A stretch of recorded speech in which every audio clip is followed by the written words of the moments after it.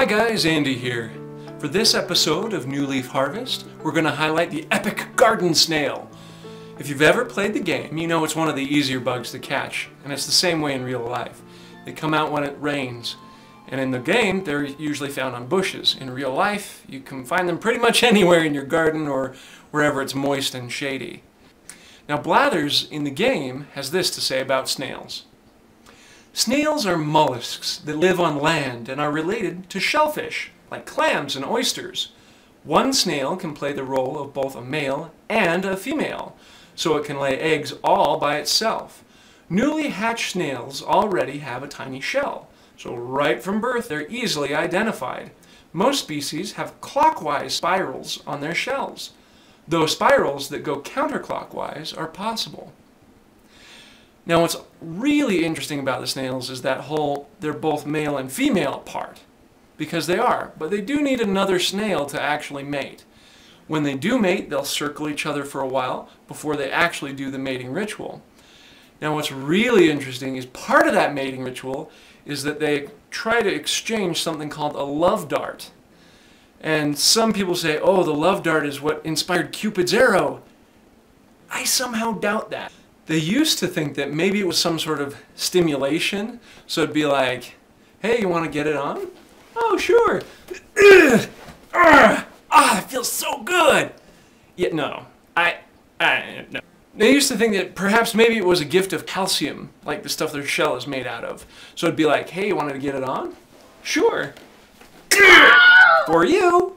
Why would you do that? So the real purpose of the love dart turns out not to be some sort of gift or stimulation, but it's actually the mucus on the dart that opens up the organ of the other snail to receive the sperm better, so that snail has a greater chance of being a father.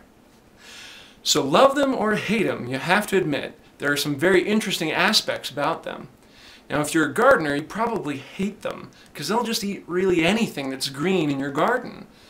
And there's a lot of ways you can kill them. There's poisons and diatomaceous earth, or one of the meanest ways is probably to salt them.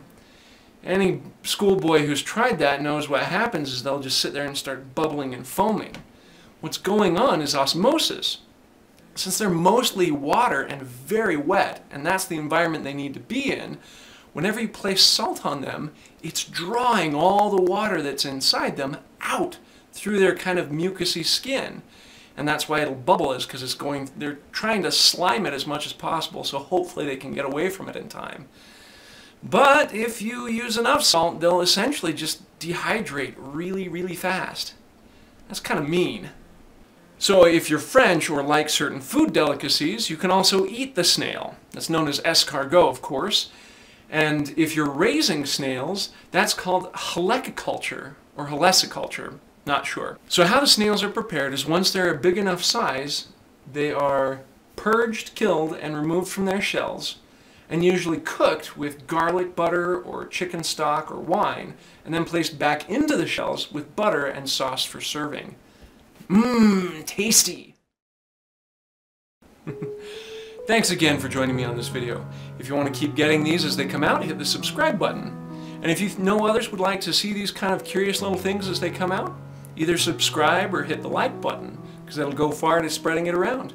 Thanks so much, and remember, play life.